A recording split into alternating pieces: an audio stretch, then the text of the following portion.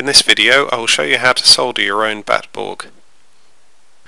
You will need a soldering iron and solder, both of which are available on our website.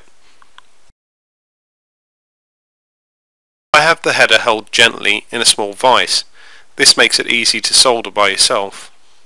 The main technique is to get the legs and pads on the PCB hot first and then add solder.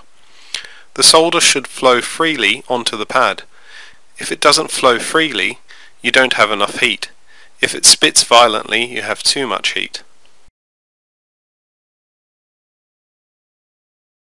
If you don't have a temperature adjustable iron, you need a good hot iron and vary the amount of time you contact the leg and pad.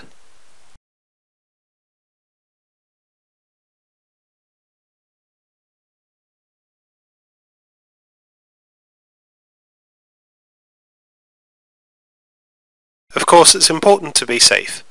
Use eye protection, have adult supervision, and do some research into safety concerns before you get started.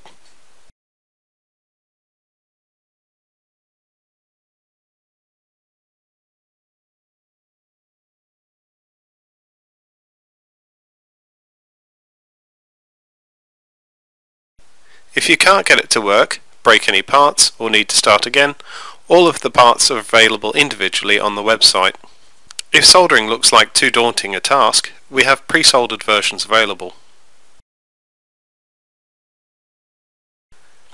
As always, if you have any questions, please feel free to ask them on our forum.